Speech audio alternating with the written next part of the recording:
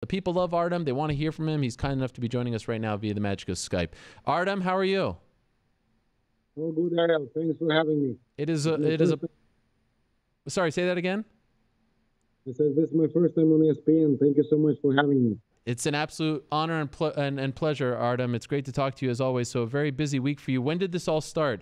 I know you told me in the past, before your last fight against Michael Johnson, that if you can't get the fight against Zubaira, you want it out. You even talked about getting released before all that went down. When did you start working on this release that you eventually got last week?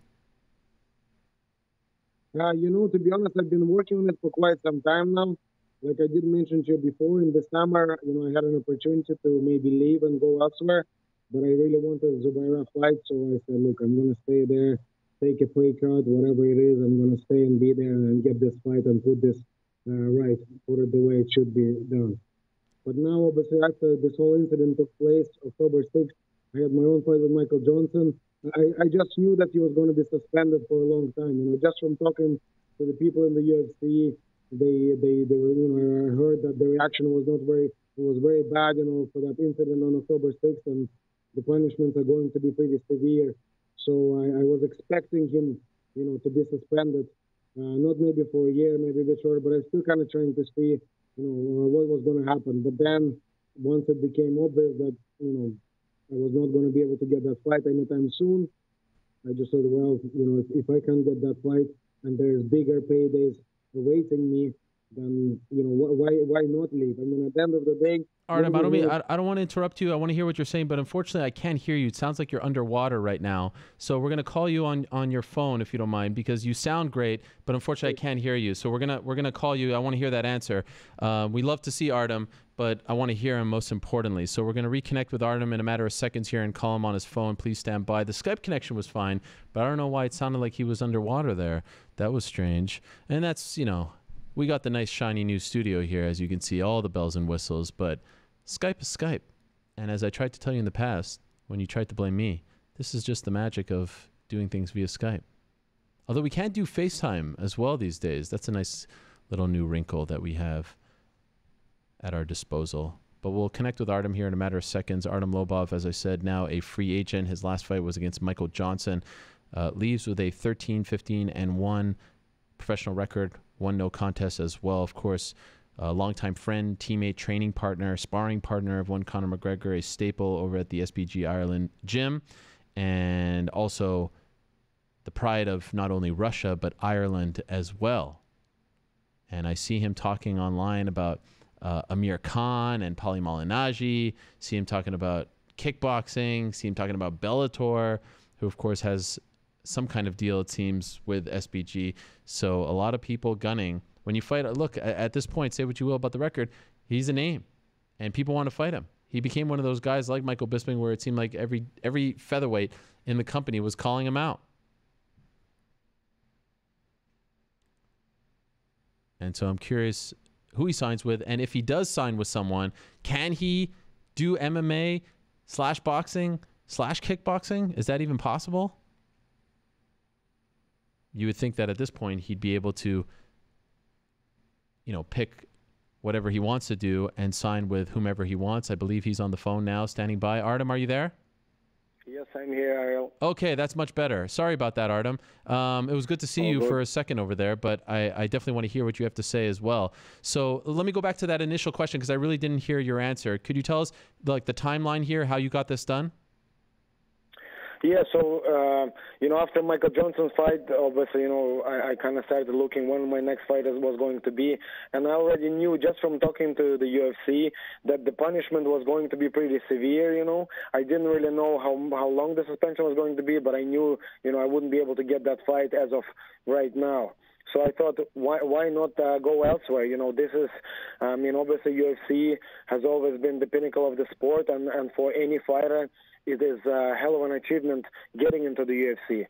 But once you've done that, been there and done that, now it's all about making money. And it just turns out that, there's more money for me to be made elsewhere. And of course, I'm thankful to the UFC for that. It is the fact that I was a UFC fighter is a big, big, big part of the fact that I'm getting all these offers right now. Okay, so did they even try to convince you? Did they try to keep you? Yeah, they said to me they were talking about the fight in Russia, potentially April, but it wasn't really clear enough when, what, who, and it just didn't sound convincing enough. And like I said, the offers were really, really good, and the only fight that I really, really, really want in the UFC is Zubaira, and he can fight now. So it was a no-brainer for me to test free agency and see how that goes. And how many fights did you have left on your deal? I had 3 fights left. Okay, so once you both agreed, okay, there's only an opportunity to fight in April. Zubaira is not going to fight for a year. Did they put up much resistance, or were they pretty cool about it? Well, I mean, you have to bear in mind that they had just given me a new contract. I had just renewed. I had 4 fights left on my old contract, and they gave me a new contract, still left the 4 fights on it, and bumped up my money, and they gave me some other things, beneficial things on it, like the time frame of the contract and all that. But so obviously they weren't willing to give me another, a new contract, just as they given me one already. So it was really a matter of, either leave or stay with what I have, and I wasn't, I was lucky enough that they allowed me to release, because if they wanted to, they could have just kept me there, kept me on the shelf, and that would not have been nice. So I'm very thankful that they did release me and gave me this opportunity to go and fight elsewhere. Officially, when were you released? So officially, just when I tweeted, that's when I officially was released. Oh, wow. That's when I finally got my papers, because I didn't want to rush it this time, because it has happened to me before in the past, where I got a feeling that I was getting released, and I contacted a different promotion and asked to fight their champion. I said, look, I'm ready to fight, I'm getting released, and that was agreed, and then it turned out that I wasn't getting released, so it was not a good situation to be in. So this time I had to make sure 100% that, I am in fact getting my release, and then I announced it. Do you leave with any regrets? Not at all, no. I had a great time in the UFC. It was incredible. And to be honest, thinking now, I think I'm in a perfect spot, because I'm a free agent now, which allows me to make a hell of a lot more money and fight a lot more often. And in the meantime, me and Zubaira is still the biggest fight you could make in Russia right now. So when he's back in a year's time, I mean, who is not to say that there's not an opportunity for me to go back and potentially, fight there again, or LC gets released and me and him put on the fight elsewhere. There's going to be many options for me down the line. So I have no regrets. I never really regret, doing something. I only look forward. I'm moving forward, and I cannot wait to put my hands on everyone, the boxers, the K1 guys, the MMA guys, whoever is there, whoever wants it, come and get it. So I was told that there's an offer on the table for you to fight Zubaira in Chechnya for a lot of money. Are you aware of this? Oh yes, certainly. I am aware of this. This offer was put to me right before my fight with Michael Johnson, and I have responded to that offer by saying that no matter where that fight takes place, doesn't matter. I'm willing to fight Zubaira on whatever notice in any place in the world, and not only that, and I will say this one more time, this fight to me is very important. It's not about money, it's not about anything else. It's about honor, it's about respect, it's about making it right. So I said this in my initial response, and I will say it again, that from that fight particular, I will donate every single cent to children's charity, and I will say that again now. Okay. So you every cent that you make from that fight, you said that you're going to give to children's charity? Yeah, my full purse, I'm giving it to children's charity. Because the reason I say that, because when it was put to me, there was talks of, we'll give you more money if we do this or this, and I just wanted to let it be known that this is not about money to me. I will take that fight in a heartbeat, in any organization, in any place on this planet or the moon or anywhere else in the universe, and I don't want to make any money from this. This is about something else. So we'll see what happens. To the best of your knowledge, do you think that he will fight while under suspension? I have no idea, to be honest. I have no idea. I mean, why? I mean, if he wants to, why doesn't he then leave and we put it on right now? I don't mind that turn of events, but I don't know. Will he leave? Will he not leave? I have no information on that. Okay, so now that you are a free agent and it's been out there for 6 days, are you getting a lot of offers? Yeah, to be honest, I mean, if I'm honest, I did expect to get a lot of offers, but I mean, it's been quite overwhelming, if I'm honest. The numbers have hit 6 digits pretty quickly, and that's where I'm at the moment. I mean, whoever pays more, that's where I'm going to go. You know, once you've been to the UFC as a fighter, you know, you've kind of reached the pinnacle of the sport. So right now, it's all about money to me. I mean, certainly, you know, certain names of promotion, this and that, they do play certain part, but mainly it's about money now. And are these offers from not only MMA promotions, but MMA, kickboxing, and or boxing?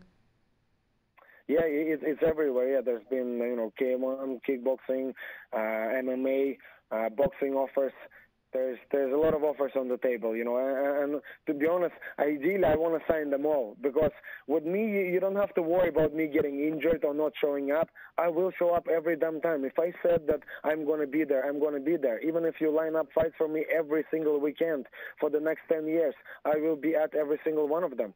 So I have a feeling that I could potentially strike numerous contracts, you know, one for boxing, one for K1, and one for MMA, and we can all, you know, come to an agreement, you know, where perhaps if I have something already lined up, I'm not taking a fight in the next certain number of days or prior to that fight or whatever. But, you know, I certainly want to test myself in all those fields. And so, okay, so would it be fair to say, though, I understand that you want, you know, contracts in those 3 sports, but first things first, get the MMA deal. Is that the one that you want to focus on the most? And then kickboxing / boxing, is that gravy? To be honest, no. I'm putting them all up against each other. You know what I mean? Wow. And I'm seeing who was what, and you know, because I don't have to fight all those sports. I don't have to. I would love to, and I love to fight. You know, I love K1. You know, that those are real fights. You know, watch their shows. You know, it's proper knocks every time, but they have no stars. They have nobody really there. People don't really know any names from that sport. So I feel I could cross over nicely.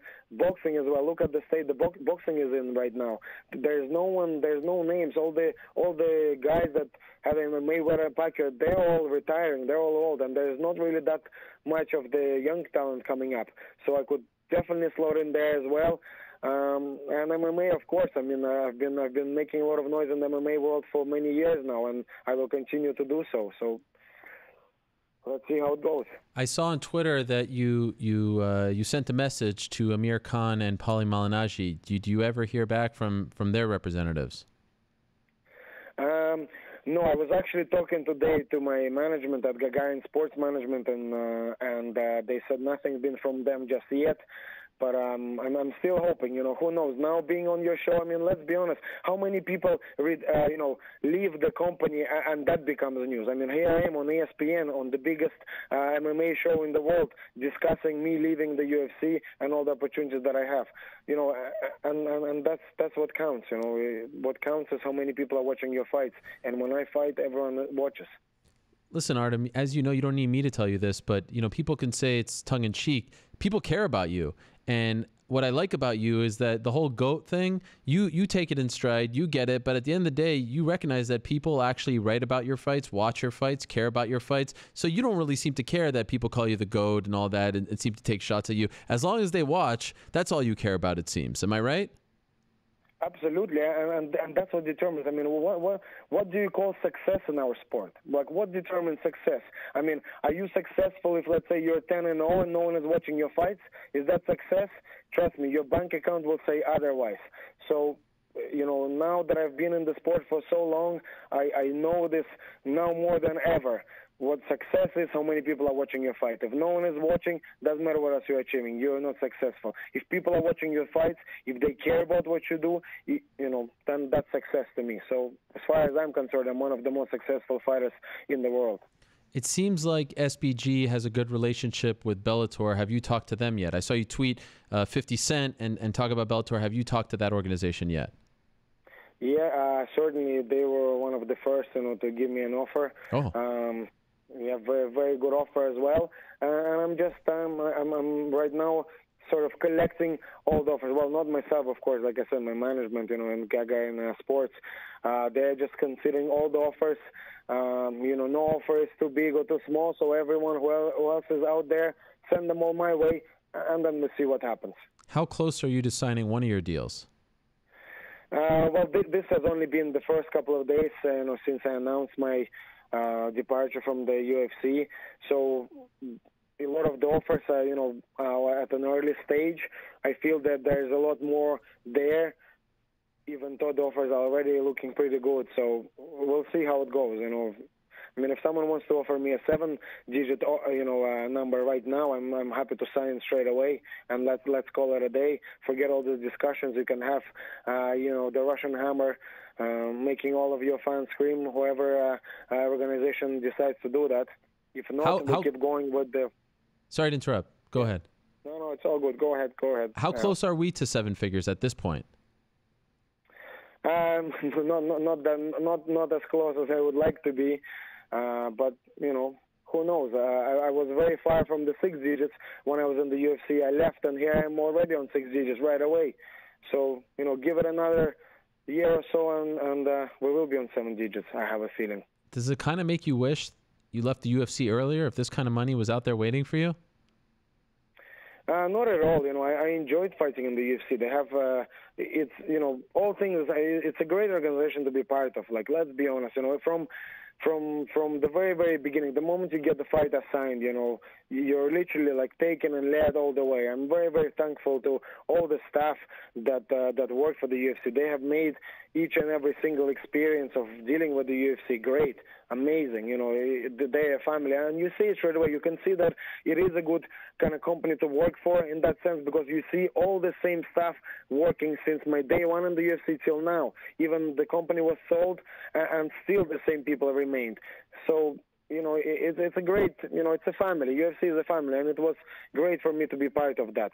But, I still look forward to this new chapter in my life.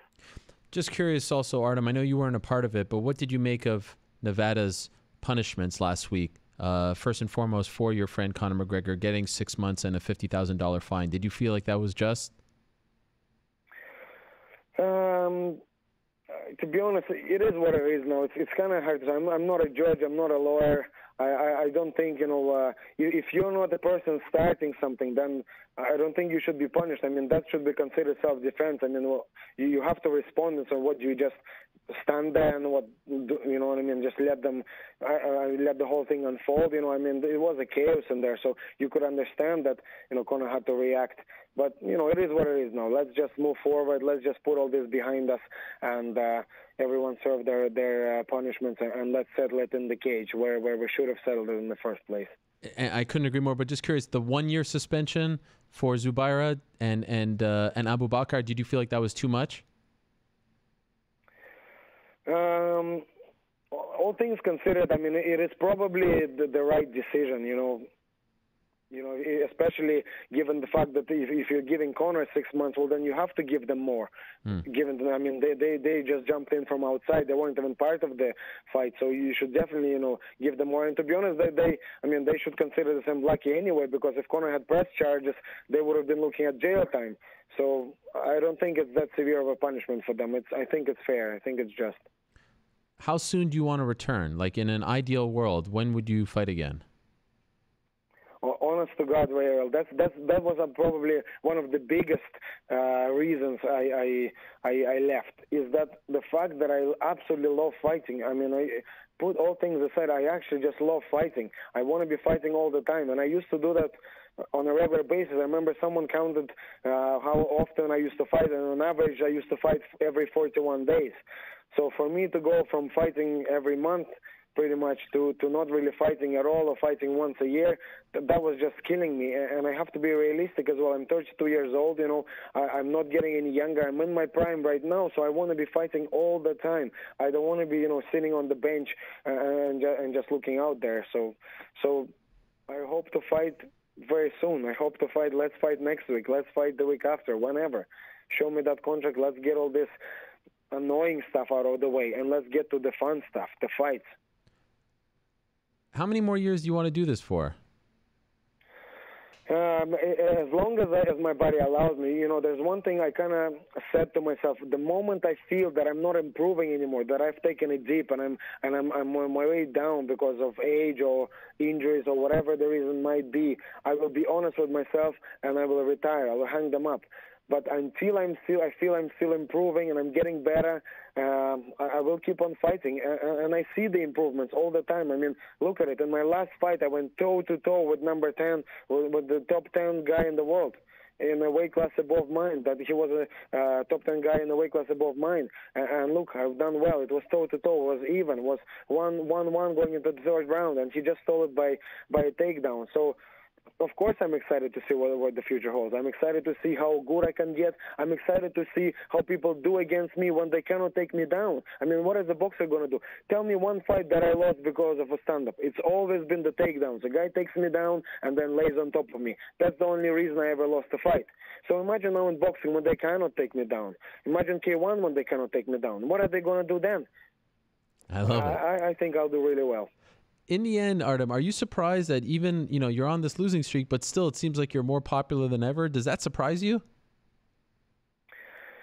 But that's coming back to this. People love to hate, so they find a way to kind of try and get under your skin, or you lost, or you this and that. But truly, when they're sitting at home watching my fight, they know that this motherfucker brings it every time, and it's a competitive fight every single time. And those are the fights that you want to see. Nobody wants to see them padded record fights where the guy just, falls over in fucking 10 seconds. And to be honest with you, I hate when fighters do that, because I feel like you're cheating the guys that pay your salary. You're cheating the fans. They're watching this fake fight. They paid money for it, and it's not a real fight. They never have to worry about that with me. I love my fans. They support me, and as a thank you, I always give them the best fights that they can possibly see, a real fight. Is there a part of you, Artem, that is happy about being outside of the UFC because now you can no longer hear you're just here because of Conor McGregor? You're now on your own path. It has nothing to do with him, and you don't have to hear that anymore? No, I didn't mind that at all, and I will still say it again. Yes, I was in the UFC. The big part of me being in the UFC was the fact that I was the fact that I'm Conor's friend. Of course it was, and I'm not denying it. But towards the end, that was not the reason anymore. And look at any other fight. Look at even my last fight. Like I said, I was the co-main event, and you didn't really hear much about the main event. All you heard was people talk about my fight. So, and everyone sees that. At the end of the day, like I said again, UFC, they only make money if people are watching their fights, and people watch my fights. So that means they make money, and if they make money, everyone else makes money. So I am happy to be out of the UFC, but not for the reasons that you mentioned, Ariel. Artem, pleasure as always, my friend. Congrats on a great run, making a lot of noise, getting a lot more fans. I remember when I first met you, several years ago, you were trying to get that fight, I do believe, against Dennis Seaver, and a lot of people here in America didn't know who you were, and you were with your coach, John Kavanagh, in Las Vegas getting ready for one of Conor's fight. I think it was UFC 178, and you were campaigning very hard to take that fight on a week's notice. Well, now everyone knows who you are around the world. Going to be very interesting to see who you sign with, how many deals you get. Please do keep us posted, and thank you, as always, for coming on the show to keep us updated. I absolutely will. Thank you so much for having me on the show, Ariel. It was great being on ESPN for the first time ever. I look forward to being on it many more times, for many more years. I'm going to take over this game. I don't give up. I never will. I'm going to keep on fighting. As long as my heart is beating, I ain't quitting. I look forward to it. Thank you, Artem. There he is, the Russian Hammer himself, Artem Lobov, stopping by, giving us an update on his fighting future.